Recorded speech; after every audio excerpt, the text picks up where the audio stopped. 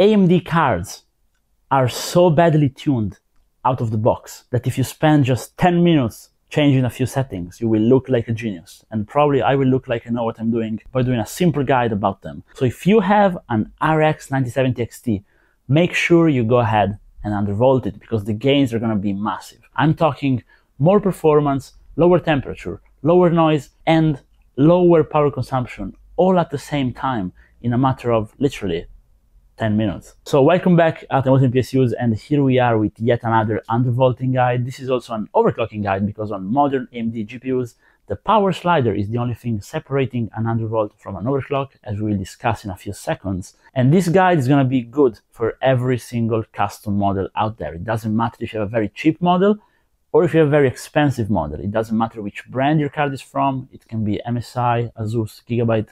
I have a Powercolor card here today. And it also doesn't matter if it is the 9060 XT 8GB or 16GB. Now, I purposefully chose the worst model I could find in terms of both VRAM buffer and cooler. So what I have here today is an RX 9060 XT Powercolor Reaper 8GB, a card I would never buy for myself. But even on this card, we can do a nice undervolt and make it a little bit less bad. So with that said, let's go into Windows and let's start tweaking. But before, the only thing I ask you guys is, at the end of the video, if the guide is going to be helpful for you, I want a like and a sub. But just at the end, if the video works, if it doesn't work, just drop a comment and tell me I don't know what I'm doing, okay?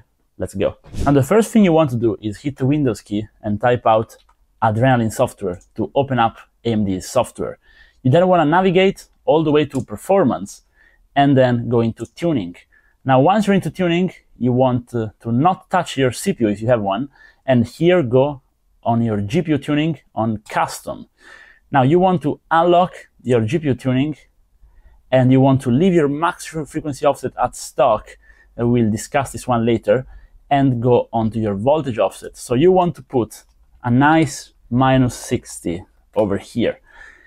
You then want to unlock power tuning and do a nice -10.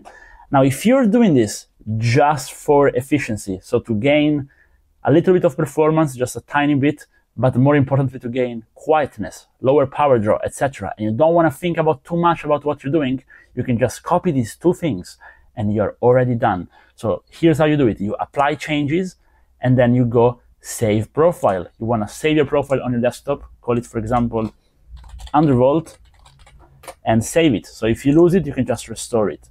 However, this is a very basic undervolt, and we can do a lot more if you guys choose to stay. So the next thing is going to be our VRAM tuning. So if we enable this, we can change our memory clock. And the more important than changing our memory clock is changing our timings. In some games, this does a big difference.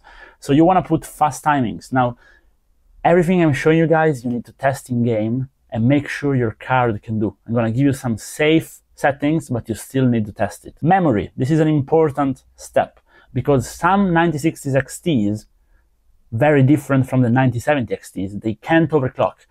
I've had one card which was only doing 2550 fully stable, which is literally terrible.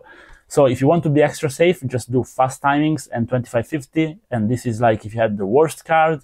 For anything else you need to test, I'm finding a decently binned card can do 2750, which is around 10% performance improvement, and a very good card is going to do 2800. I honestly haven't seen anything more than 2800 fully stable. Back on the voltage offset, in case we want to make this better, we can actually go lower. So the bigger this number negatively, the better your GPU is going to run. And I've had some cards go crazy. So this card undervolts a lot better than the bigger counterpart. So even the worst card I've had can do -60 stable. Whereas with 9070 XTs, sometimes you have to do -40 if you were really unlucky, right? Here, I never encountered that. But what I do have encountered is cards doing 140 fully stable, which is genuinely crazy. It gives you a massive performance boost. So you want to play around with this, test it out. What I recommend is -60 if you don't want to think about it. And if you want to think about it just a little bit, -80 will work for most people. But genuinely, a lot of them can do -100. So I would spend the time to test it out, test it in games, and see if it's stable, okay? This is not all, because we can actually get a lot more performance by playing with the power limit. So if we are doing an undervolt, I think -10 is the perfect sweet spot. You should not go lower in power limit. You should also go lower in voltage. I would not do this because you're going to cap your GPU.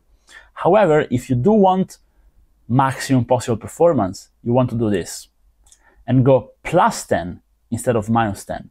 This, with the same settings everywhere else, is the only thing separating a good undervolt from a good overclock. So for a good overclock, you need to find a stable undervolt and simply unlock the power slider. It's crazy, but that's how it is. Now, if you're doing an actual overclock, what you want to do is also just increase the ceiling for the max frequency offset. So I would increase it by 300 megahertz generally. I think this is safe for me. And you can also just skip this step, but if you're after a proper overclock, I would do it. Your card may boost higher. Again, you need to test it well for stability. And this is really it. I recommend, if you want to know a bit more in depth about these settings, also double check with my RX 9070 XT or 9070 undervolting guide, because they're very similar, but this one is of course slightly different. Now, as usual, you want to apply changes, save the settings as we've done before once you find your stable point. And with that said, the guide is over. So if you watched the video this far, drop a like and subscribe, drop a comment. Tell me how your undervolt went so we can share the settings, and see you guys in the next one. Bye bye.